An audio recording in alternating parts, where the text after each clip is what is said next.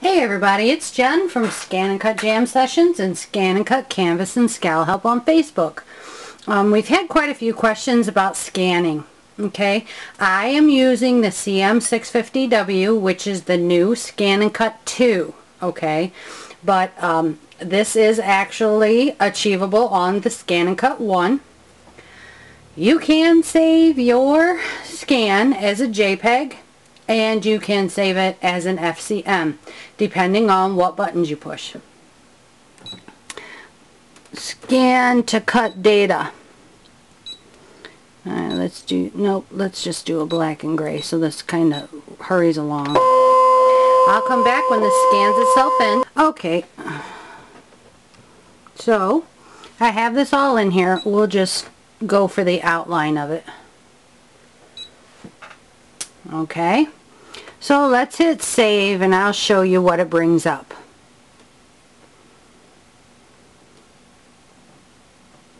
Maybe.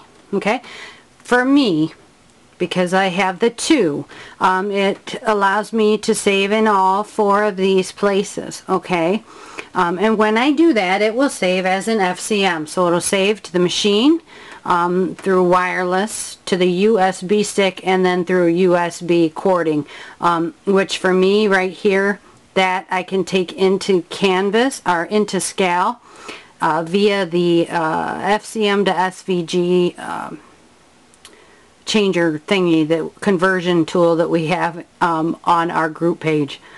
So that's how you do that. But we can also save it as a JPEG. And I'll show you how. Oh, so used to hitting that one. Scan to USB. The scanned image will save as a JPEG file. Okay, so if you need it to be saved as a picture file, because that's what JPEG stand for, is a picture file. If you need it saved as that, then scan to your USB. Okay, so that is saved as 1.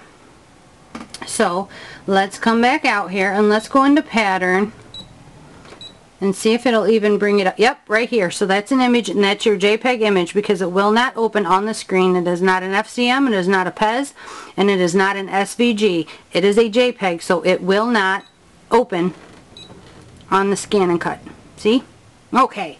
So I just wanted to let you all know that, because we've had quite a few questions on that. So that's how you can save either an FCM or you can save it as a JPEG. Have a good day, guys.